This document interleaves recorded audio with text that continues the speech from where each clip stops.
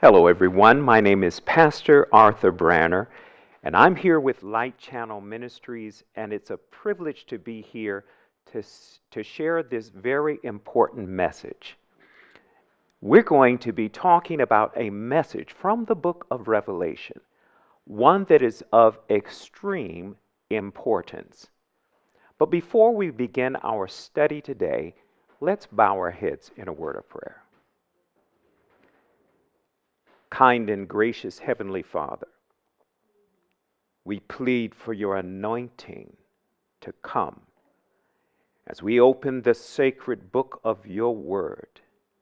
Please, O God, open our hearts. While I am teaching and sharing, I'm listening also. Bless us that after we have heard your word and understood, we would walk in humble obedience. This is my earnest prayer in the name of Jesus. Amen. In Revelation, the 14th chapter, John the Revelator, the prophet of God, is taken up in vision. And the Bible declares that as John is taken up in vision, it says in verse 1 of chapter 14, "And lo, I looked, and a Lamb stood on Mount Zion, and with him 144,000, having the Father's name written in their foreheads." This distinct group of people are there in the vision of John, and John sees that there is something of great importance and significance about these people. These people are of utmost importance, especially as it relates to the last days. Why is that? It is because God has a people unto himself that he desires with all of his heart to be revealed to the world in the power and the strength and the character of God. What is this name written upon the foreheads of God's people? In the book of Hebrews, the 9th chapter, or the 8th chapter, notice carefully what Paul says. "Not according to the covenant that I made with their fathers in the day when I took them by the hand to lead them out of the land of Egypt, because they continued not in my covenant, and I regarded them not, saith the Lord." And then he goes on to say, "For this is the covenant that I will make with the house of Israel after those days, saith the Lord. I will put my laws into their mind and write them in their hearts, and I will be to them a God, and they shall be to me a people." When John seen the 144,000 there on Mount Zion, he sees this group of people with the Father's name inscripted upon their head. It is not literally written there, but spiritually it speaks to the condition of these people, that they are a covenant people, a people who have the law of God inscribed upon their hearts and in their minds. This means that these people are endowed with a measure of God's Spirit to the degree that it reveals in their life a likeness to the measure of Jesus Christ himself. These group of people, the 144,000, in the end of time, they literally have the mind of Christ. And it's significant because this same group of people is spoken of in Revelation, the 14th chapter, in verse 12, that says, "Here is the patience of the saints. Here are they that keep the commandments of God and have the faith of Jesus." They keep the commandments of God, which means that they love the Lord God with all their hearts, souls, and mind. How do I know this? Because in John, the 14th chapter and verse 15, the Bible says, "If you love me, keep my commandments."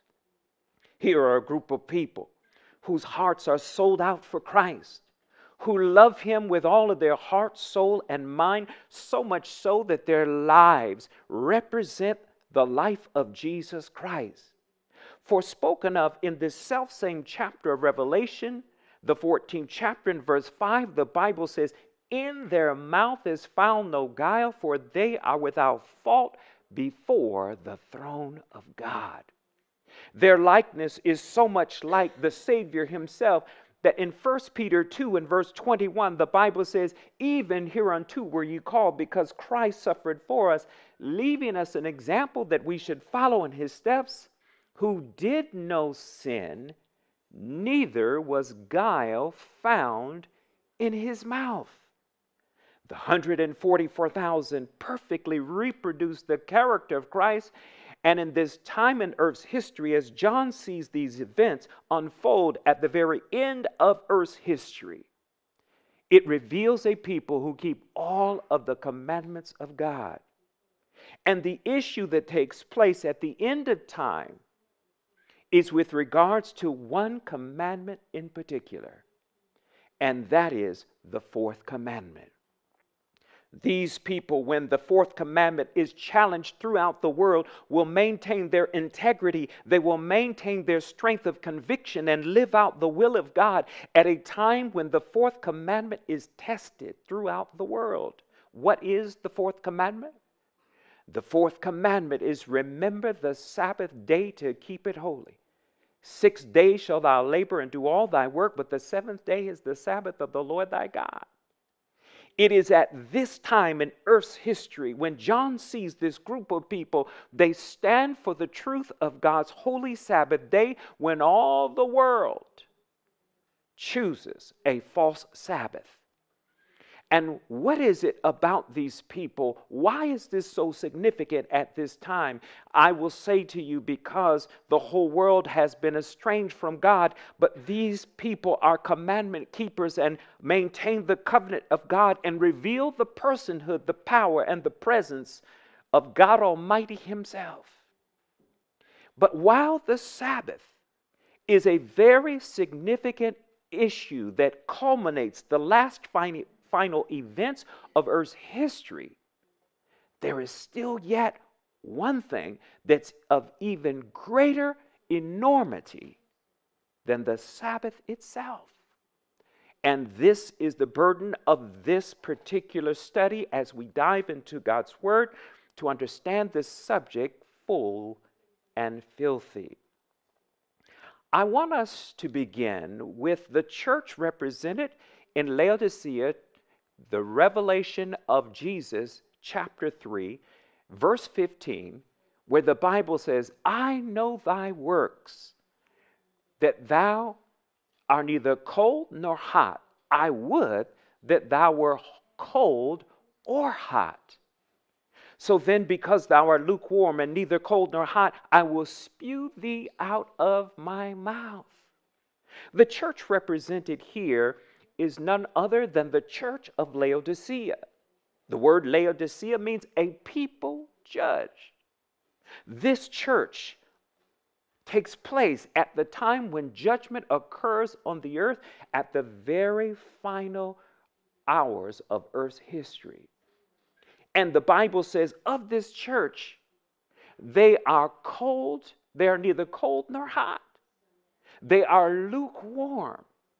Their experience is not one that they're on fire for God, neither are they totally turned off from God, but their experience is one that they are nominal in their relationship with Christ. And yet the true witness, Jesus himself, calls to the church and gives them a warning. With loving regard, he reaches out to them and he tells them, I would that you were either cold or hot. If you choose not to turn from your ways, I will spew you out of my mouth. Jesus says, as a result of their condition in verse 17, because thou sayest, I am rich and increase with goods and have need of nothing, and knoweth not that thou art wretched and miserable and poor and blind. Their condition leaves them in such a predicament that the Bible says that God now desires to spew them out of his mouth. But praise the Lord, God always has a remedy in order for us to reverse the curse of sin. And God, the true witness, Jesus Christ, to the church of Laodicea, bids us to return from our wicked ways. And hence, notice carefully, the Bible says in this verse that the church is miserable, poor, blind, and naked. Here's the question. Why is the church of Laodicea naked? Notice carefully verse 18. I counsel thee to buy of me gold tried in the fire, that thou mayest be rich, and white raiment, that thou mayest be clothed, and that the shame of thy nakedness do not appear, and anoint thine eyes with eye salve, that thou mayest see. There it is.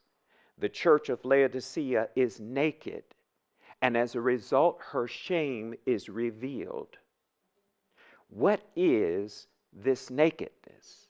It's not a literal nakedness, but her spirituality is divested of all that is pointed toward that which is vital for their need to be overcomers, their need to be a people who fully represent Christ. Let's go back to the story you remember. Moses is assembled there amongst the people. He begins to share with them all that the Lord had desired and required of them. The people, in hearing the words of Moses, resound with saying, all that the Lord has said, we will do. And with that, the Bible tells us that Moses sprinkled blood upon the people. It was Moses' way of showing and revealing that God had synchronized their hearts with his, and that they were in harmony with the will of God and desiring to do all that he has required of them to do. And then the Bible tells us something very significant there in Exodus 24 and verse 15 and 18. And Moses then went up to the mount, and a cloud covered the mount. And Moses went into the midst of the cloud and gat him up into the mount. And Moses was in the mount 40 days and 40 nights. There you have it. Moses then leaves the people. He goes up to the mountain to commune with God, to receive a message from God Almighty himself. I want to pause for a moment because I believe throughout Scripture there are serious examples of times where people go to the mountain for a very special reason. When people go to the mountain, special things happen, and I believe that God spiritually is calling us to a higher place in Jesus in these last remaining final days of Earth's history. God Almighty invites us to commune with him, to come to a place of closeness, to not live in the lowlands, but to live on the mountaintop. It's God's desire, his fervent appeal to his people. Jesus desires for us to commune with him during this sacred hour of Earth's history. As Moses was there in the mountain and he began to commune, the Bible says that he was literally there for 40 days and 40 nights. In the meanwhile, the people who were there down in the valley began to wonder, where is Moses? He's brought us out of the land of Egypt, and now he's left us here in the wilderness to perish. What happened to him? Where has he gone? Why has he been gone so long? The people began to worry. Their hearts are astir with a sense of dismay and wondering what has happened, and has their leader forsaken them? And then the Bible declares that while Moses was there in the mountain for the last few remaining days, while he was there, something began to happen, something of great significance. Notice carefully Exodus 31. The Bible says that God, as he spoke with Moses the last few remaining days, he began to share with him the importance and significance of the Sabbath. I find that it's interesting in these last days and times that one of the greatest and most significant subjects that will come to surface is that of the Sabbath. Notice verse 14 in Exodus 31, "Ye shall keep the Sabbath, therefore, for it is holy unto you. Everyone that defileth it shall surely be put to death, for whosoever doeth any work therein, that soul shall be cut off from among his people. 6 days may work be done, but in the seventh is the Sabbath of rest, holy to the Lord. Whosoever doeth any work in the Sabbath day, he shall surely be put to death. Wherefore the children of Israel shall keep the Sabbath, to observe the Sabbath throughout their generation for a perpetual covenant. It is a sign between me and the children of Israel forever. For in 6 days the Lord made heaven and earth, and in the seventh day he rested and was refreshed. And he gave unto Moses, when he had made an end of communing with him upon the Mount Sinai, 2 tables of testimony, tables of stone, written with the finger of God." There you have it. Moses, in his last few days, God begins to emphasize to him the importance and significance of the Sabbath. Moses then, along with Joshua, begins to head down the mountain to go yet again and be with his people. As they are a short distance away, suddenly they hear the sound of what appears or sounds like what may be war. And Joshua says, "I hear the sound of war." And Moses responds, that is not the sound of war, or one who is at mastery over the people. But this is the sound of them that rise up to play. And as they come within vision of the people to see what is happening, the people are committing idolatry. Oh, you remember what happened when Moses went there amongst the people and he seen what was happening, that the people had totally forsaken God.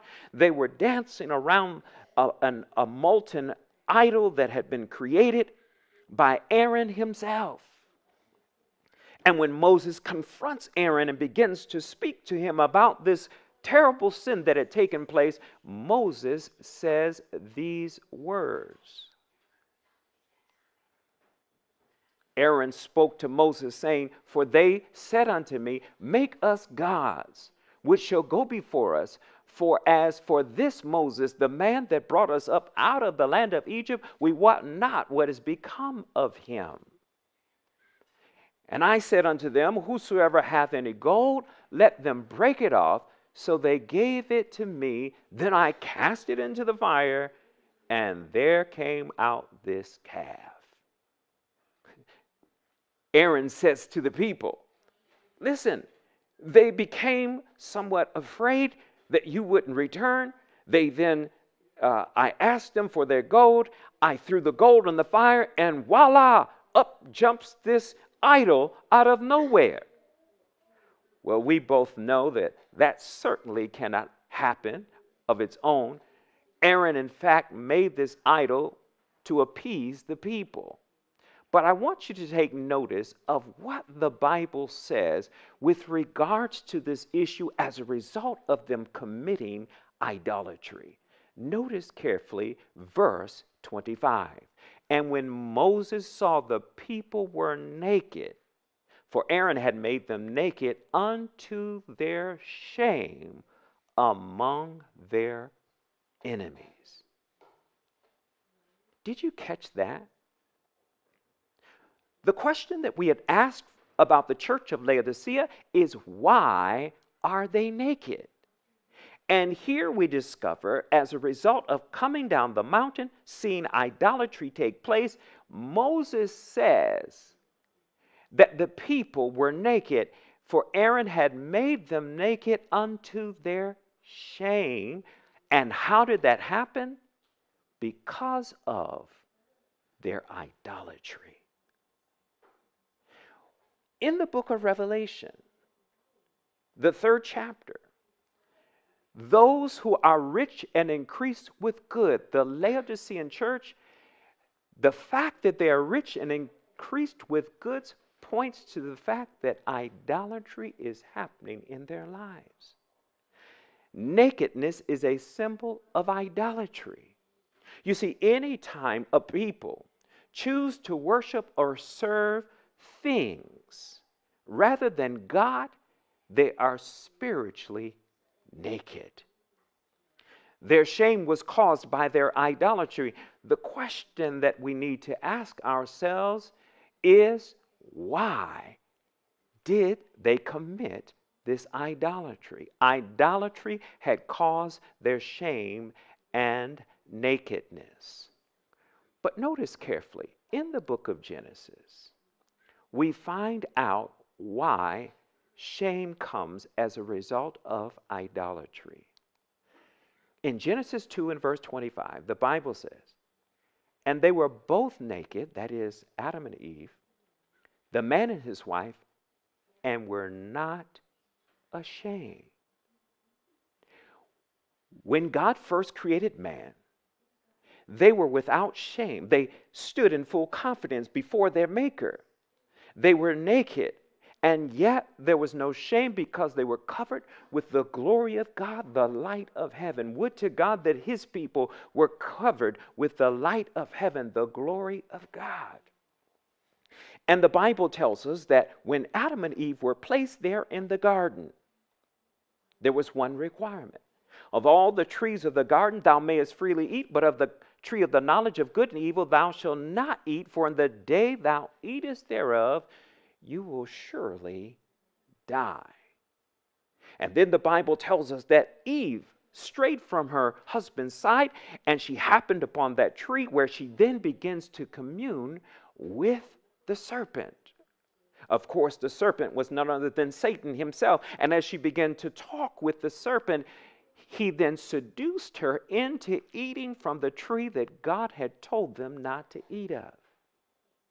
She then immediately takes of the fruit and shares it with her husband, and the two of them then become aware of the fact that they are now naked.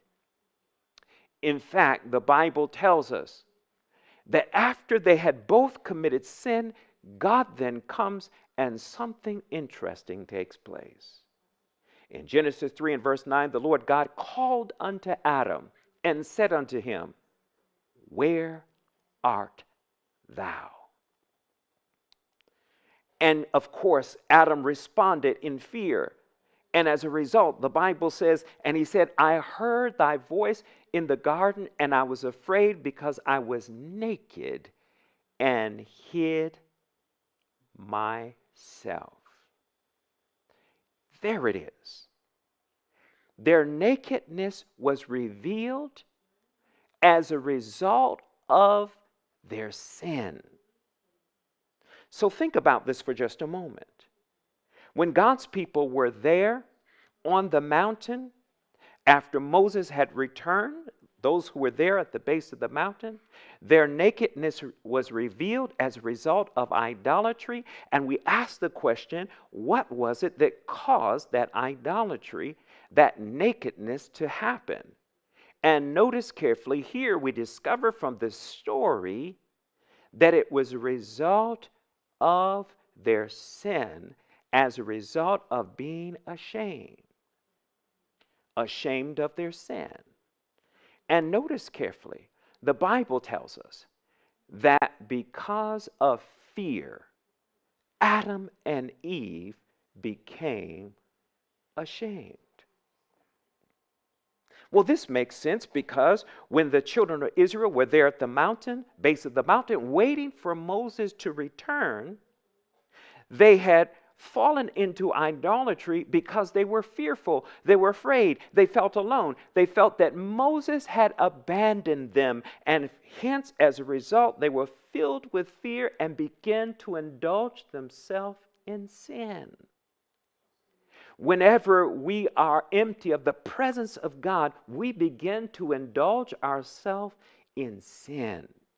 That which should give of our greatest sense of satisfaction through a relationship with Jesus always becomes infiltrated by idolatry if we do not maintain a healthy, vibrant connection with Jesus Christ himself. And notice carefully, the Bible goes on to tell us that the reason that Adam and Eve had forsaken God because of their shame is because, listen carefully, they had lost their confidence and faith in God's word. Why do I say that? Well, notice carefully what the word of God tells us. In Romans, the 10th chapter, in verse 17. So then faith cometh by hearing, and hearing by the word of God. You see, when God spoke to Adam and Eve from the very beginning, and he declared unto them that they were to live by his commandments and to not eat of the tree of the knowledge of good and evil, instantly they were infused with faith, because faith cometh by hearing, and hearing by the word of God. As a result of eating from that tree, their faith now was compromised. So let's put this all together. When we are ashamed, it's because we are naked. When we are naked, it's because we have sinned. And we have sinned because we have lost confidence in God's word. And so it is the Laodicean church that is naked. It is because they have committed idolatry. They have committed idolatry because they are spiritually naked. They are spiritually naked because of their shame as a result of their sin and a lack of God's word in their life. So think about this for just a moment. God is speaking to his people in these last days and times, a people who are inundated with the wealth of this world. They're rich and increased with goods, and God is calling us to no longer walk in idolatry, but to walk in the fullness of a relationship with Jesus Christ. You know, one of the things that I seem to see as a pastor is that the church is so steeped in the customs and the traditions and the things of this world. We're so caught up in advancing in our occupation or career. We're so caught up in the things of this world and being successful that wealth and riches have seemed to have taken the place of a relationship with Jesus Christ. And we find our satisfaction oftentimes in the things of this world. And the Bible tells us, be not conformed to this world, but be ye transformed by the renewing of your mind. God wants a people whose hearts are renewed. God wants a people who have their hearts and minds stayed upon him, that he can present the seal of God upon their hearts and in their foreheads. God wants unto himself a people who are ardently desiring to live for Christ, who have forsaken the things of this world and who have come to a full place in their life where they are fully sold out for Jesus Christ, and that nothing matters more than the kingdom of God itself. Would to God that we would understand that God is calling us in these last and evil days to forsake all that the world has to offer and to come to a Savior that desires for us to receive the abundance. For it is Christ who said, I wish above all things that you prosper and be in health. It is Christ who says that he wishes to give us the abundance of all things. And so it is Jesus in this time in earth's history is calling unto himself a people who know and understand what it means to have a full-blown connection and relationship with Jesus Christ. Notice carefully what the Bible says in Galatians, the 5th chapter and verse 17. For the flesh lusts against the spirit, and the spirit against the flesh. And these are contrary the one to the other. Notice carefully, when we are not spiritual, or stayed by the Spirit of the living God, the Bible says we are in the flesh. What does that mean? I like the example some years ago of a pastor who says, if you ever want to know the definition of flesh, take the word flesh, drop off the H, and spell it backwards. The word flesh spelled backwards is S-E-L-F, self. The flesh is nothing more than the selfish nature that we were born with. But for the child of God who is born again, God calls us not to be selfish, but in fact, the true commitment to Christ is that we would forsake ourselves and follow Jesus. In fact, Jesus put it this way: if any man would come after me, let him deny himself, take up his cross, and follow me. Whenever we are naked spiritually, we are in the flesh. God is calling his people in these last days and times to be clothed with the righteousness of Jesus Christ himself, that we would not be naked, but that we would be spiritually garbed with the presence and the power of the Holy Spirit. It is these two entities that war against each other, the spirit and the flesh. Either we are living by the power and the strength of the Holy Spirit, or we are living in the flesh. Oh, my beloved, I believe that God is calling his people in these last days and times to realize that one of the prominent issues amongst God's people is idolatry. We are living primarily for the world. The world calls and beckons us on every side, and yet this war and contention is that God wants us to fight against the things of the world so that Christ lives in us.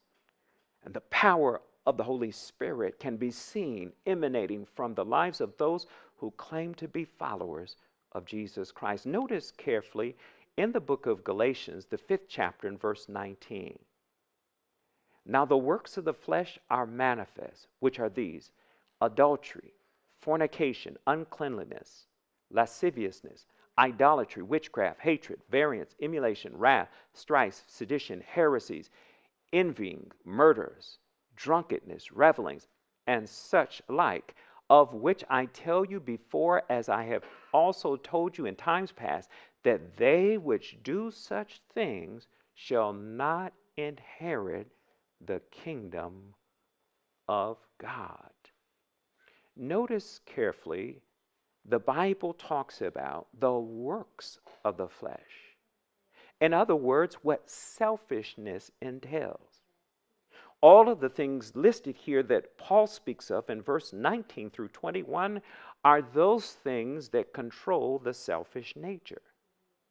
And the battle within the heart of every Christian is to not allow self to govern, but Christ to be seated upon the throne of the heart, and that Christ may express himself through our lives.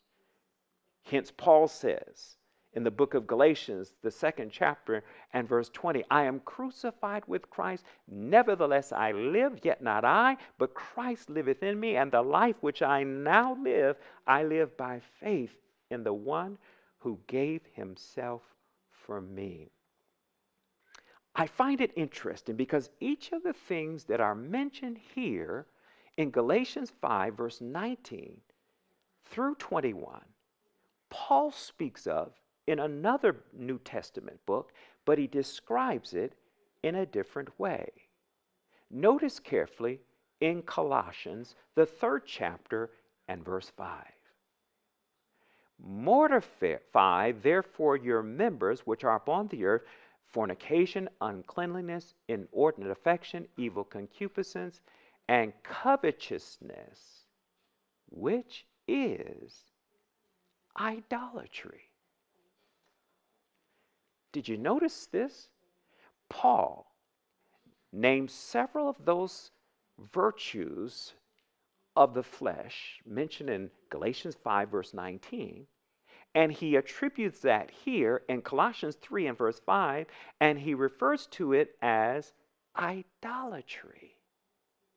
the works of the flesh are manifest and referred to or symbolic of idolatry.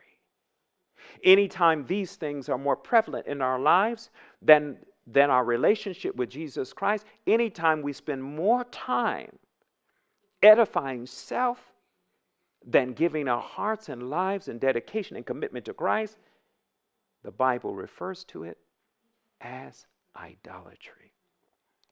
In fact, notice this quotation, a powerful quotation that says this: God has given us many things in this life upon which to bestow our affections, but when we carry to excess that which in itself is lawful, we become idolaters.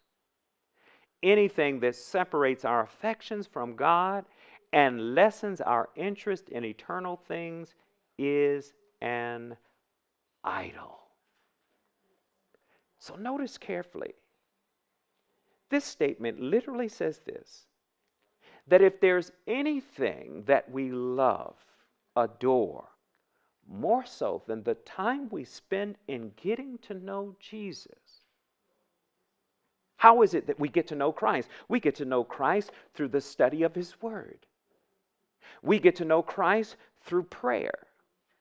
We get to even know and experience Christ to a greater degree through sharing our faith with others.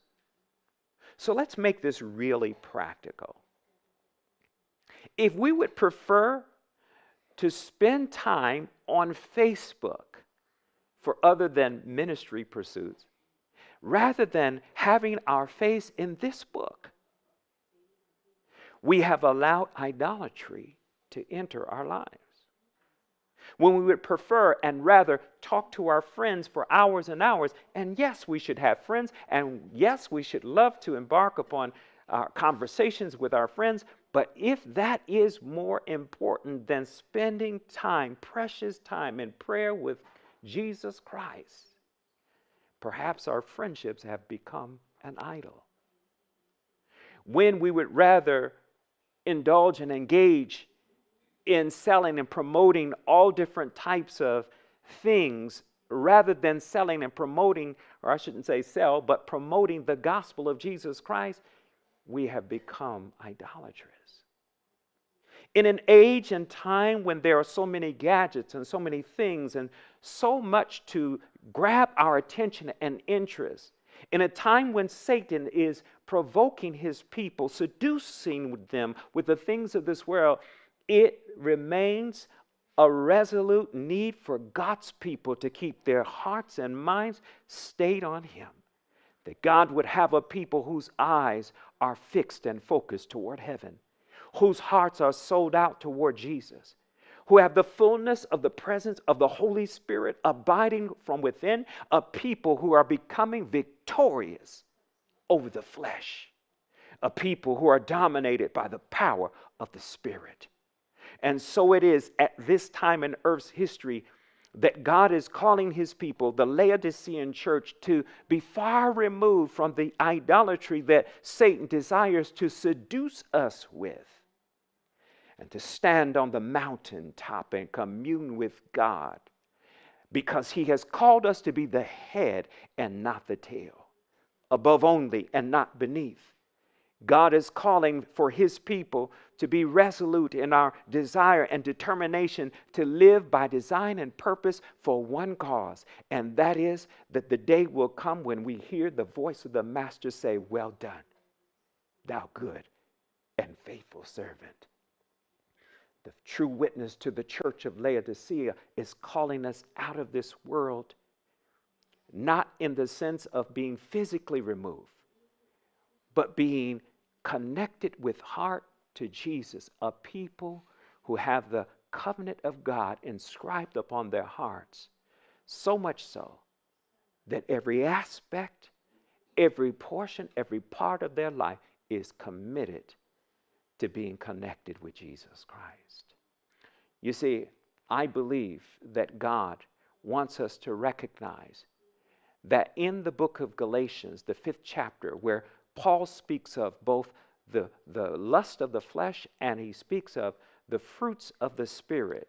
The fruits of the Spirit, of course, are found in Galatians, the 5th chapter, in verse 22, only 2 verses from verse 19 that outlines the works of the flesh. But I want you to see something in particular about what Paul says regarding the fruits of the Spirit in contrast to the works of the flesh. You see, the Bible talks about the fruit of the Spirit being love, joy, peace, long-suffering, gentleness, goodness, faith, meekness, temperance.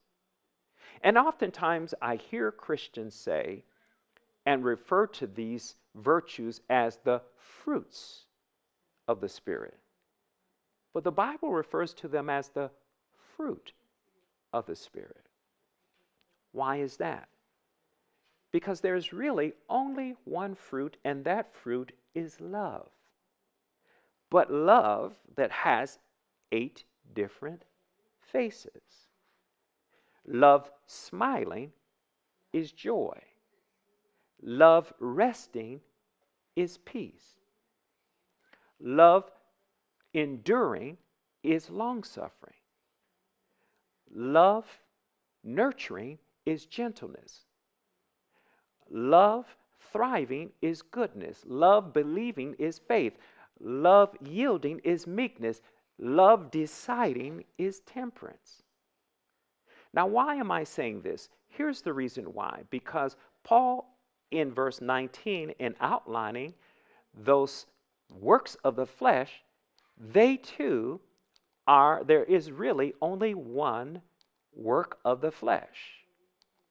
And it too has 8 different faces. You see, lust of the flesh, as described, there is adultery, fornication, and lasciviousness. And the opposite of love, the fruit of love, is not, as many would think, hatred, but the opposite of love is fear. The Bible tells us, perfect love casteth out fear. So when we see the works of the flesh, they're just simply 8 different faces of fear. Adultery is the fear of being lonely. Anger is the fear of losing control. Idolatry is the fear of losing happiness. You know, many people have idols in their lives because they believe that things will make them happy. Witchcraft is the fear of losing power. Heresies is the fear of losing popularity or notoriety. Envy is the fear of losing notice or losing popularity. And then drunkenness is the fear of reality. Many people drink and indulge in drugs and alcohol and these different things as a means of escaping reality. And then finally, revelings, which is partying, merrymaking. People fear being able to have an abundant life. In other words, it's the fear of normalcy, having a normal life, one that is not exciting. And so people want to make sure that their lives are filled with excitement and always with joy. And so contrast, the fruit of the Spirit is the work of the flesh, and the works of the flesh are idolatry, steeped in fear.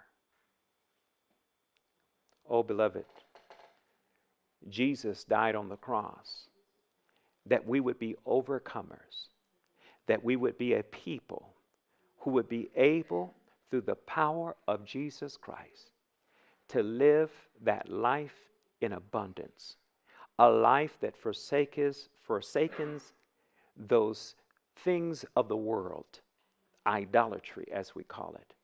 The people of God in the last days, while the Sabbath will be a significant and important virtue, even more important than that is that in order for us to maintain our integrity, to uphold the Sabbath, we will first need to rid ourselves of all the idols we find in this world that draw for our attention.